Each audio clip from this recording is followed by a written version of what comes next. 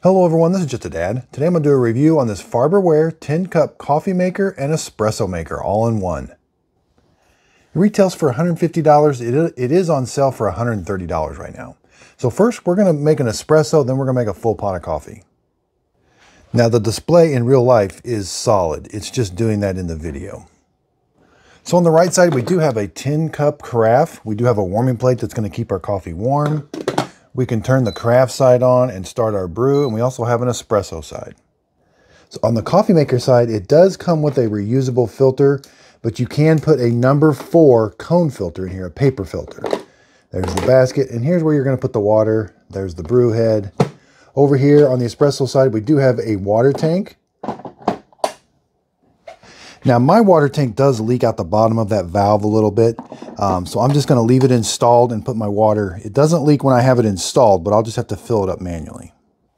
On this side of the machine, we do have a steam wand, and we've got this lever to turn the steam wand on and off with. Okay, so on the espresso side, here's our portafilter, and we've got a double shot and a single shot. They both have this one needle at the bottom, but they've got a bunch on top. Same with the double shot. Now to put the cups in, you're going to line that up with this spot right here.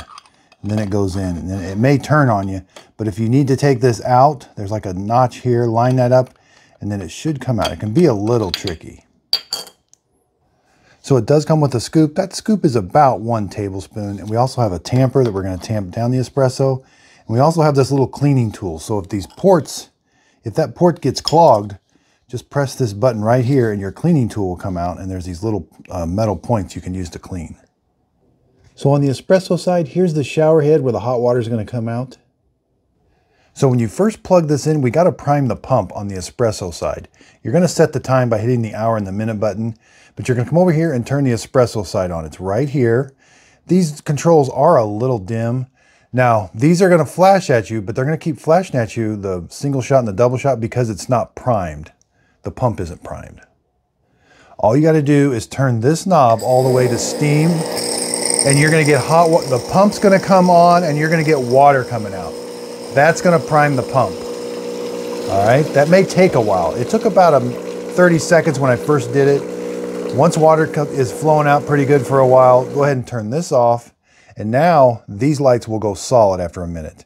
That means the water is up to temperature inside that you can do a single shot or a double shot.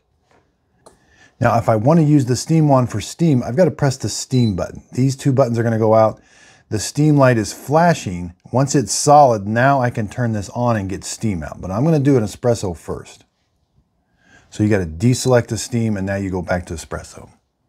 So it does not come with a container to steam your milk in. You're going to have to use, you can steam milk in your coffee mug is fine.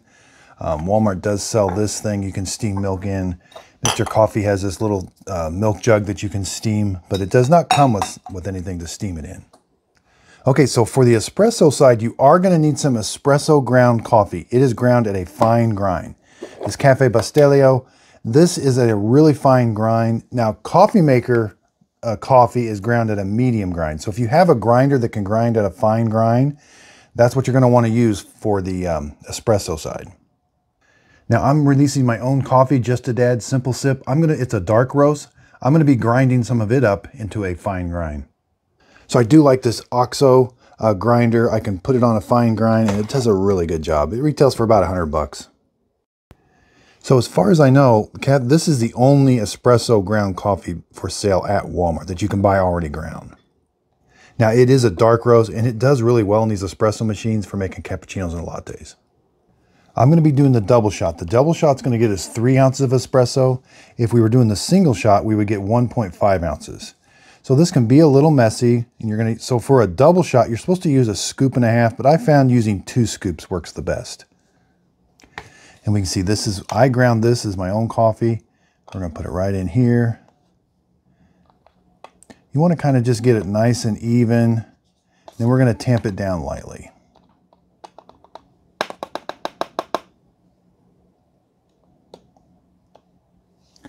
All right, so then you're just going to tamp it.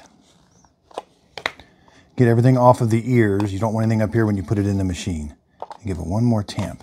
Now I do notice when you do tamp it, these things kind of bend. They're little plastic things. So it'd be nice if that was nice and flush and you could tamp it like that. Okay, so you're going to put this in. You're going to start off over here. The ears are going to go up, and then you're going to turn it. So there's where the ears go up. Now you got to turn it to the lock position. It can be a little hard. You're going to have to hold the machine. There. Yeah, so getting that handle to the 90-degree position, that can be a little hard. You got to hold the machine. So I wish this was a little bit taller. You can only get about a 3 3/4 inch cup underneath there. It does have a drip tray that comes out, but you have to keep the drip tray installed. I mean, you could take the drip tray out, but then you're going to be cleaning up water inside there. Okay, got my espresso in, got my water in. I've got it on. These lights are solid. Now I'm going to press the double shot, which is the bottom one.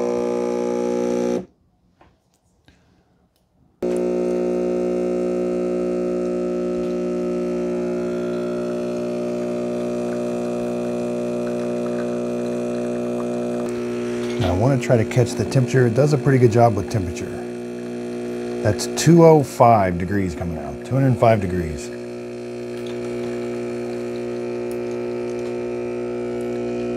And it is leaking around the portafilter. Sometimes I do get it leaking around the portafilter. I might have put too much coffee in. Okay, so here's my espresso shot. Again, it makes 3 ounces. And you end up with a temperature, you know, around 160.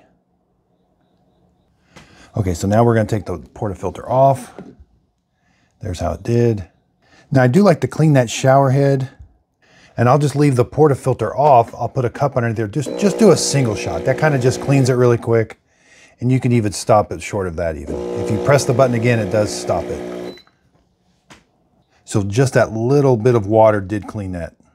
Now, if you wipe that down, be very careful because it's super hot. Okay, so we're gonna hit the steam button now to turn the steam on. That's gonna flash until the water gets up to temperature. Once that's solid, now we're ready to do the steam. So it does say there will be a little bit of water in the line, so just turn it to steam for a minute, get the water out, and then turn it back off. Now, I've got this container. Now, it doesn't take a whole lot of milk because as we steam the milk, it's gonna expand in size. And you're going to keep the wand just below the surface of the milk. So let's put it in here and turn it on. And you can kind of touch the side. You don't want to get your milk too hot, but this can burn you too. So you're just going to kind of keep track of it. It's doing a good job. It's increasing in size. We're getting a lot of froth on the top. Again, be careful. It's still really hot. It doesn't take long at all. Okay, we're going to turn it off. And then move the wand over the drip tray. Okay, so let's make our latte or cappuccino. Let's add our espresso first. Now, we can add the milk, the frothed milk. Now, depending on how much a latte or cappuccino you'd like, you're going to pour it in.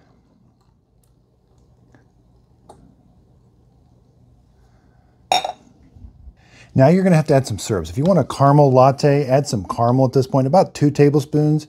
And I also like to add just a little bit of vanilla. I think that does help with the taste.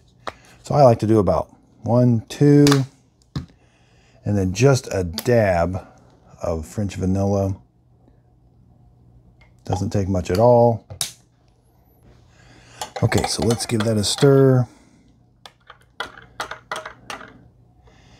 Now, there was more froth in there. I had to let this sit for just a little bit while I had to do something, and the foam kind of went down a little bit, so I lost some of my froth, but it is kind of airy. Okay.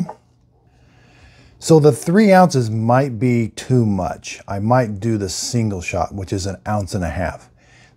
It still tastes like espresso pretty good, even though that's got a lot of milk and sugar in it. It tastes okay, but I do prefer it to be a little sweeter. Now, it doesn't have any of the bitterness to it. It just still kind of tastes like coffee. Okay, I'm not happy with my drink. This is a single shot. So a single shot says it takes 1 scoop. I do find it needs just a little bit more. You want to kind of just even it out, and then just a light pressure to make it nice and even. Get all the espresso off of these ears. And there's what it should look like, just right below the surface. Even for the double shot, that's what it should look like. Okay, let's put the single shot in. You're going to do the... Finding that can be a little tricky. And you really have to hold the machine. There. And now we're going to do a single shot.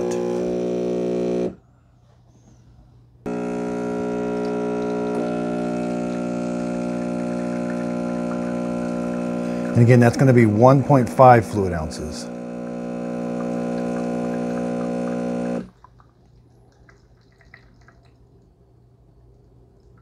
Okay, let's try something a little different. Let's froth our milk in our cup. I think transferring it from cup to cup kind of really takes a lot of the froth away. So I got it in the cup that I'm going to be drinking out of. Again, you want to purge the water first. Okay, now we got steam. All right, now we've got just steam. We're going to turn it on. Again, keep it just below the surface.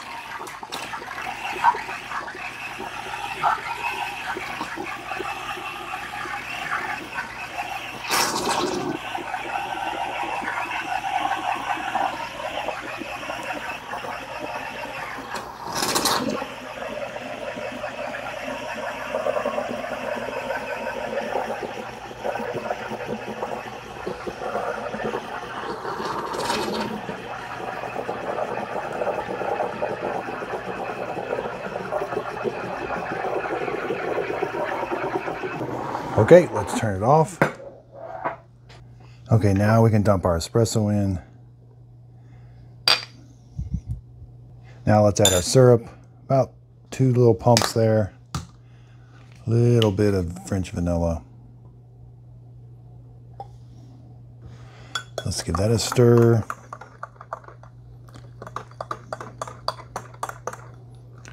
You can top that with whipped cream. All right, now let's give it a taste. Okay, so now that's starting to taste pretty good.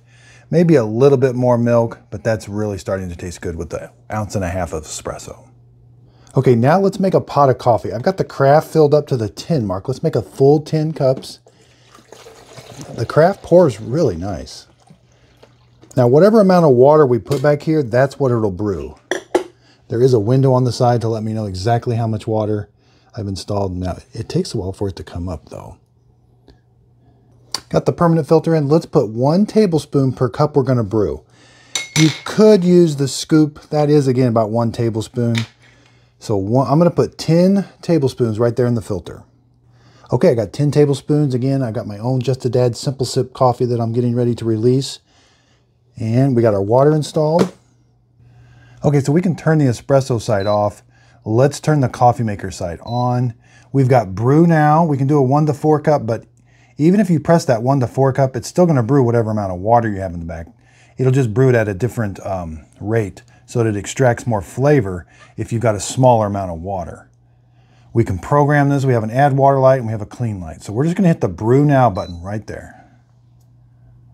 Okay, so we're going to time it. We're up about the 2-minute mark. It started brewing. We've got about a cup in there already. Let's just take a sneak peek real quick. Yeah, it looks like it's doing a good job brewing coffee. Okay, we're at the 6-minute mark. Let's see if we can get the coffee temperature. Coffee coming out the bottom is 182. Let's take a sneak peek. Somebody's come for her treat. She likes her treat. She always knows to come when I'm doing a video. Okay, the temperature up top is around 186. Okay, so around the 11-minute mark, we're topping off at the 10 cup. So we're just about done. Now the warming plate will stay on for 2 hours after it's done brewing. You'll get 3 beeps when it's going to turn the warming plate off after 2 hours. But if you want to just turn, like say you get your coffee and you want to turn it off, just hit the off button right there. Okay, so let's pour ourselves a cup of coffee. Now the carafe pours really fast. It pours nice and it's easy to handle. And our cup of coffee. Yeah, that's a really hot cup of coffee, 172. Yeah, it's too hot to drink right now. Okay, so I add a little bit of cream and sugar. Okay, it makes a really good cup of coffee. It's very hot. My coffee bean is kind of a medium to dark roast. It's got some really smooth, rich notes. Now the coffee maker doesn't beep at you when it's done brewing. It's only going to beep at you when it's going to turn the warming plate off. So after it's done brewing, it keeps the warming plate on for 2 hours. Then it beeps at you. But let's go ahead and turn it off now. Let's see how we did up here. Yeah, it didn't overflow the filter basket. Looks like it did a good job brewing. So there is a clean light on the espresso side and a clean light on the coffee maker. Both those lights are going to come on after 100 brews. And then that's telling you it's time to descale it with vinegar. I like that it does come with a pretty decent manual, kind of talks about everything. Now it does say it's 120 volts, 60 hertz, 14.6 amps, or 1,750 watts. Okay, let's talk about this for a little bit. I think for, I would definitely not pay 150. This probably needs to be around $100. Farberware, if you have, again, I don't like to give negative reviews. This coffee maker, it can make a good cappuccino or latte. It takes a little bit of work dialing in the espresso with the right grind. But the coffee maker side, it just works. It works really good. Makes a great cup of coffee. The espresso side, the steam one, I thought the steam one, I don't know if it's lacking some circulation. I might have had, it all depends on your milk too. You could have a jug of milk that froths really well, and then the next time you buy it, it doesn't froth very good at all. So that might have been my part, but I would have liked to seen the frother just, the steam one, froth the milk a little bit better. I thought the double shot, 3 ounces in a double shot, that's a little too much. I would like to see that more right at 2 ounces. And again, Farberware, so they sold a dual coffee maker that had a K-cup on one side and a coffee maker on the other. I did a review on that. They sell a bunch of those at Walmart. In the comments, I did see quite a few comments about that thing not lasting very long and not working. So I don't know how long this would last. Farberware, again, it does seem like it's not made. It does seem like it's made pretty cheap. But if you have this coffee maker, it's going to work. You're going to be able to make some drinks with it. It's just going to take a little bit of extra work. And I think there are better machines out there, but you do have to spend probably $100 more. DeLonghi makes an espresso coffee maker. It is a lot nicer, but it is a lot more expensive. I do wish the screen up here was a little more, the buttons don't light up the best. I mean, you can see them, the control panel, and there is a piece of plastic on it. Make sure you remove that. But I wish the control panel was just a little more user-friendly as far as seeing it. It's very intuitive as far as what to press and how to make it work. All right, measurement time. Let's go, 12¼ inches. Height-wise, 13 to there, but we got to lift the lid up. Super tall lid. 23½ inches tall. It's not going to fit under kitchen cabinets. It does have cord storage. It's a 2-prong cord, 24 inches long. Again, my water tank leaked. I don't know if it's just mine. I even cleaned out that little check valve and things, and I was really trying to get it not to leak, but yeah, it just leaks. So this will be one of my free giveaways. I am going to clean it all up, put it back in the box, and give it away as a free prize. Be sure and check out my Facebook group page, Just a Dad Videos Facebook group page. That's where I'm going to be doing my giveaways. I'll even be doing the behind the scenes of how I make videos. And I've got a new podcast coming out, Coffee with Dad. So you're going to see all the behind the scenes and everything, all the current stuff coming up. But the free giveaways is the main thing. Underneath the video, if you could give it a thumbs up, that really does help out my YouTube channel. Again, I appreciate everybody's support. If there's different coffee makers you would like to see me review, leave them in the comments down below. I do check my comments on a daily basis.